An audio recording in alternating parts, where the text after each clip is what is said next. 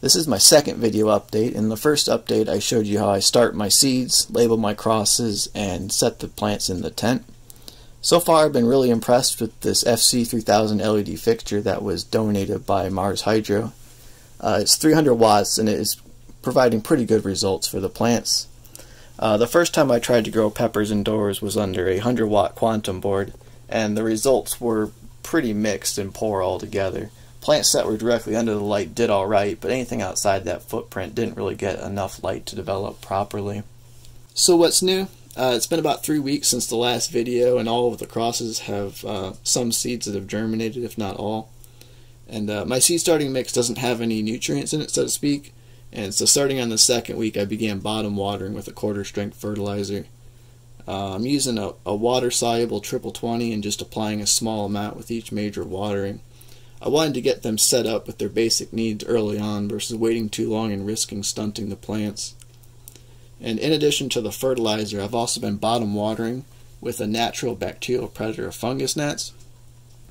And you can get this bacteria, which is called Bacillus thuringiensis subspecies israelensis, in a bunch of product formulations, but I found a dry powder product that dissolves in water. In the past I've had major problems controlling these soil-borne fly larvae that eat the roots of your plants, and this stuff works really well regardless of the product you use. I've been applying it proactively this year to keep them from getting at my seedlings. I should note though that BT doesn't survive very long in the soil, and so you need to apply this product something like every 3 days if you're actively treating an infestation, but just follow the directions on whatever product you're using. So as you can see, the plants are growing really well. The biggest problem I have right now is that the fertilizer applications have been promoting the growth of gray mold, also known as botrytis mold. And gray mold is super common and it's present in the household environment. So even if you start with sterile soil, you can still end up with gray mold colonizing your soil, especially if the environment promotes its growth, which is to say it's warm and humid, which is exactly what we need to maintain for our seedlings to germinate. As the soil is staying moist for 2 to 3 days at this point, having mold colonize the soil is kind of inevitable. Fortunately, one of the redditors in the pepper breeding sub recommended using hydrogen peroxide, and so based on some advice I found on Google, and that's how I like to make all my critical life decisions. You know, don't ask an expert, just Google it. I mixed up a 15% dilution of household peroxide and water, and I've been spraying the soil surface. And it's been successful at keeping the mold at bay for about a day, and so I've taken to spraying the peroxide dilution every morning, which gives things time to dry during the day, and it's kept my seedlings alive and thriving. If you do go down this road, you'll need to make a fresh dilution of the peroxide every day, as it seems to react with the water and is no longer effective on the second day. So I thought I would show you guys what gray mold looks like on soil. And so on the left is a container I treated this morning where the mycelium is no longer visible, and then on the right is a container I left to show you guys what the mold looks like. And you can see the entire surface of the soil, especially in like regions around here, is covered by this grayish white fuzz, and under magnification you would see that there are these little fungal fibers called mycelium. And so in the earliest stages you'll see a small circular sector of the soil that has these gray white fibers on the surface, and then if you wait another day or even 18 hours, it'll probably start looking like the soil on the right here. And again, and I'll just demonstrate for you here, you just spray the soil surface to knock back the fungus.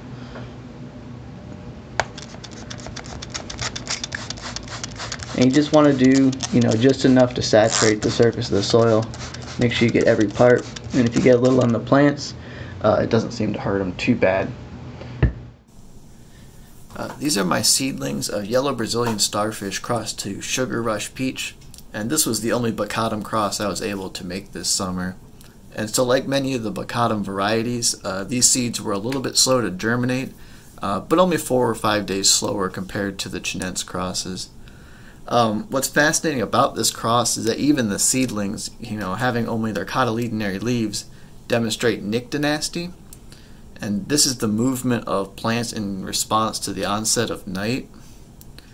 And so this is the kind of movement that you see in things like prayer plants of the genus Calathea. But what's really fascinating is that these plants, they're in a tent, they're under 300 watts of light, and they get very little outside light coming in. And they start to close up their cotyledons around, the natural dusk, which is about 2 hours before the lights turn off. And so I don't know what controls this, but I think it's pretty cool that it apparently happens without a light cue. It might be some kind of circadian system tuning or something interesting like that.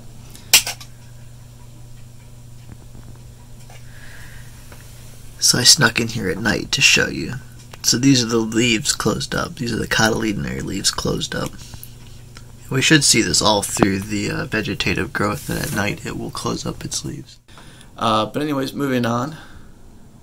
Okay, so here's a cross that I wasn't able to share with you guys, as I only had 4 seedlings from it. And this is Aji Charapita crossed to pink habanero long. And what I wanted to point out here is that neither of the parents, Aji Charapita or pink habanero, have the R gene for anthocyanin accumulation. But if you look at the back right here, we do have one seedling that is accumulating anthocyanin. And so how we got this seedling is likely the result of pollen contamination. And so pollen contamination is when you get unwanted pollen onto the stigma of an emasculated flower that you're using for crosses. And so this can occur by wind or it can occur by insect. But the most likely explanation is that I transferred the pollen onto the stigma either with the tweezers that I was using for emasculation or with the tool that I was using to deliver the pollen to the cross. And so that being the case, this is probably a hybrid with Fidalgo Roja or Shira Roja by SC. And being that I already have crosses that I suspect are ACP by FDR and CRS, I'm probably going to end up culling this seedling in the coming weeks.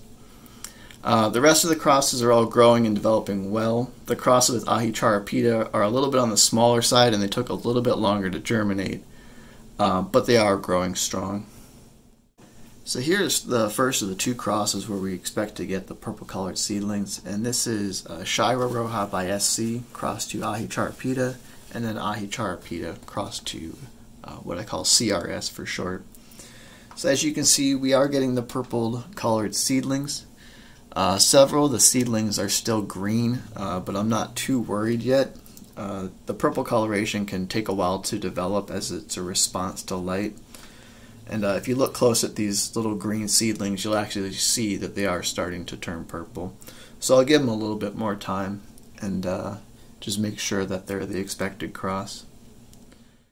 So here's the second set of crosses where we expect to have purple colored seedlings. And as you can see with both of the crosses, all of the seedlings do have the purple coloration.